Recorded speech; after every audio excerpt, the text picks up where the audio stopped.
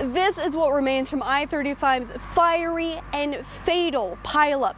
10 dumpster bins filled to the brim with mangled and molten car parts. The way that people were able to get out is really nothing short of miraculous. One person is dead and as many as 11 more are critically injured after Tuesday's 8-car pileup along I-35 near Tonkawa. OHP told me today a grass fire started less than 100 feet away from the interstate, and within just seconds, thick black smoke covered the roadway. A grass fire started, and almost immediately the collision started to occur. We did not get any calls, 911 calls, that there was smoke on the roadway prior to the collision. Troopers say a semi-truck drove into the smoke and crashed sideways.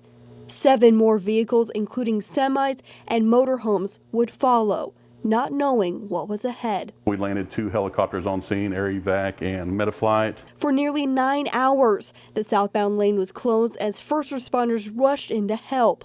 Troopers say nearly a dozen people were transported and life-flighted to surrounding hospitals in Oklahoma and Kansas. So there were several that were critical, and then unfortunately the one that was fatal on scene. And we're just praying that it doesn't get worse. Officials have not released any information about the people involved. The cause of the fire is still under investigation.